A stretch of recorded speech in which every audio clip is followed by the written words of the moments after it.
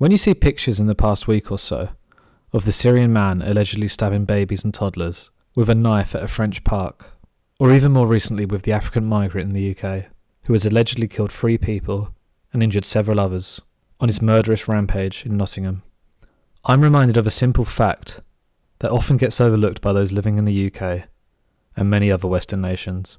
We cannot defend ourselves.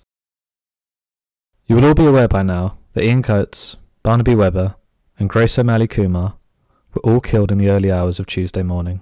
My thoughts and prayers go out to these innocent victims and their families at this truly horrific time. I can only imagine what they are all going through. The alleged killer has still not been named, but is believed to be a migrant living in the UK who used a van to drive over his victims as well as stab them as part of his attack.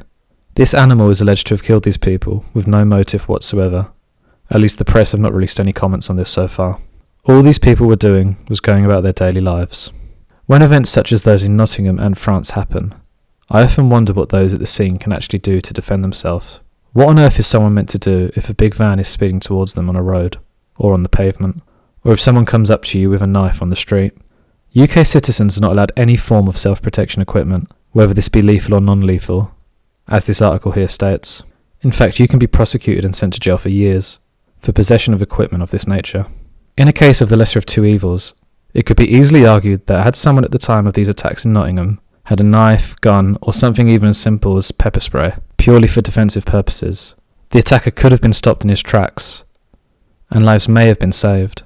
Though at the same time, possession of such equipment is a crime in this country. By not breaking the law and going out without such items, you are left only with your fists to defend yourself. This is particularly true in the case of the French park attack. Many of the women with the children on the scene were elderly, likely to be grandmothers.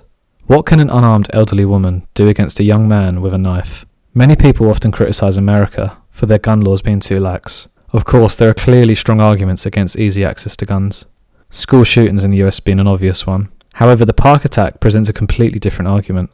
If you were to give a middle-aged or elderly woman the choice between her being unarmed and the attacker having a knife, or her having a gun and the attacker having a gun, I would propose that the latter option is clearly more favourable.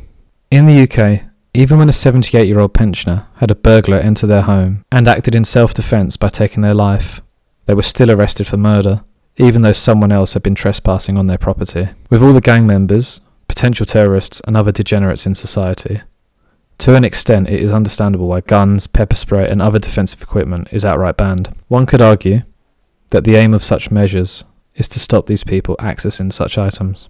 Nevertheless, such laws do not stop the stabbings and shootings happening in the UK. How often to the news do we hear about such stories? And how many do we not hear about either? Law-abiding citizens who have no intention or means of acquiring such items are thus left unable to defend themselves. I think that needs to change. What did you think of this video? Do you agree with my stance? Or do you think I'm wrong? Please let me know your thoughts in the comments. And again, of course, my thoughts and prayers go out to the victims and their family. I'll say a prayer for them, and I encourage you to do the same.